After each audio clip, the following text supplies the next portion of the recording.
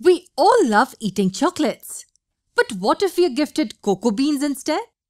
Can we really relish the cocoa beans just like chocolates? Of course not. Similarly, there are so many organisms which require a few important constituents, but they are not present in the utilizable form. One such example is that of nitrogen. Yes, atmospheric nitrogen is extremely important for the proper functioning of cells. The main reason for that is that proteins are made up of amino acids, which are in turn made up of nitrogen molecules. Also, many other compounds important for the cell are made up of nitrogen. So, are we saying that nitrogen is required by all organisms? Of course, yes. But we can't really breathe nitrogen from the air. So, this problem will be fixed by the plants for us. Yes, they will synthesize compounds having nitrogen.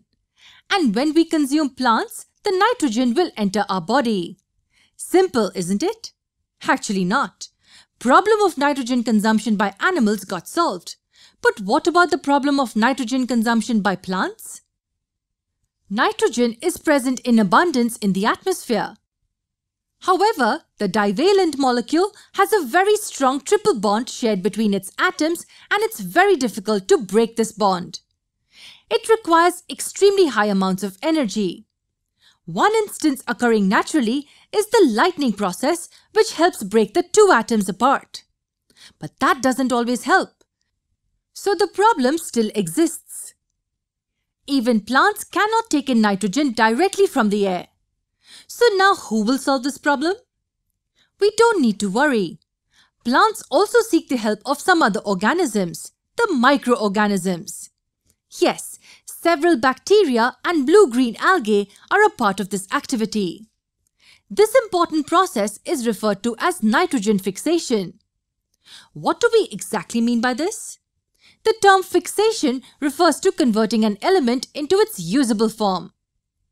So, are we saying that these organisms convert nitrogen into utilizable forms? Absolutely. These organisms are referred to as nitrogen-fixing organisms. These nitrogen fixers present in soil convert the atmospheric nitrogen molecules into compounds like nitrates, nitrites, and ammonium. These compounds are then taken up by the roots of the plants. And then the plants uses these compounds to synthesize their own proteins. Consumption of these plants by animals and humans then gets the nitrogen into the animal kingdom. This is how the process of nitrogen fixation occurs.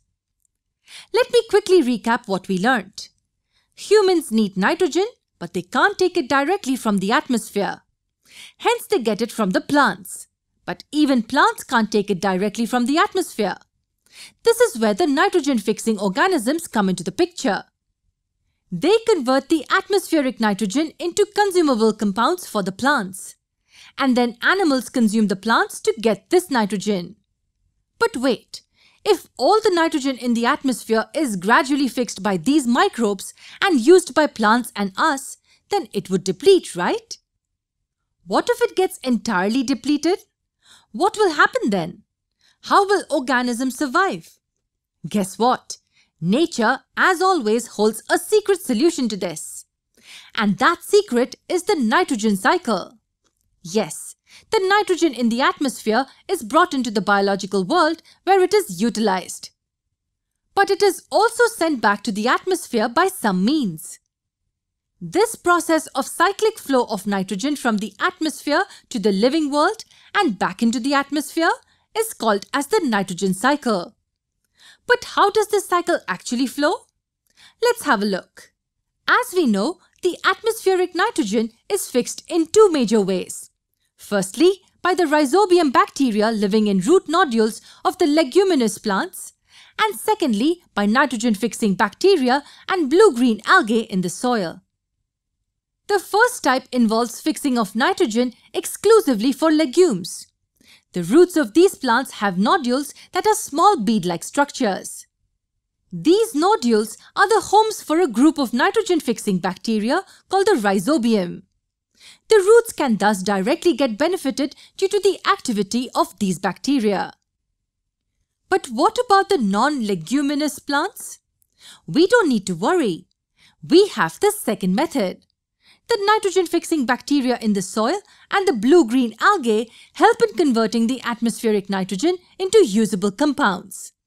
These compounds will be absorbed by the plants and utilized further. Now, when animals consume these plants, the nitrogen enters their body. Now, how will the nitrogen get back into the atmosphere from here? Definitely not by breathing. Let me give you a hint. Have you come across the process of decomposition?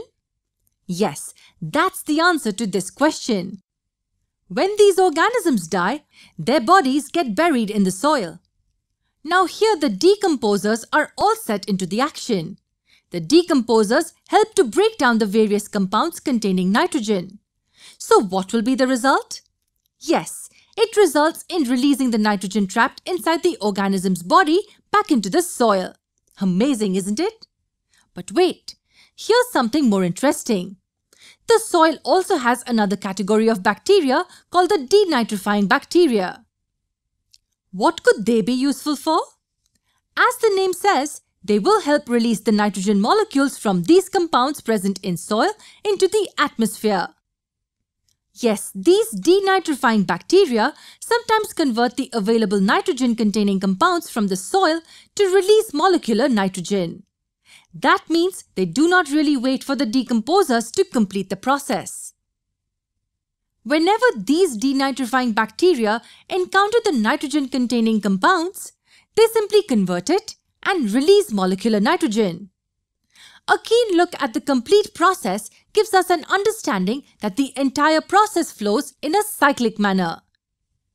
This is how several types of bacteria help in ecologically important processes like nitrogen fixation.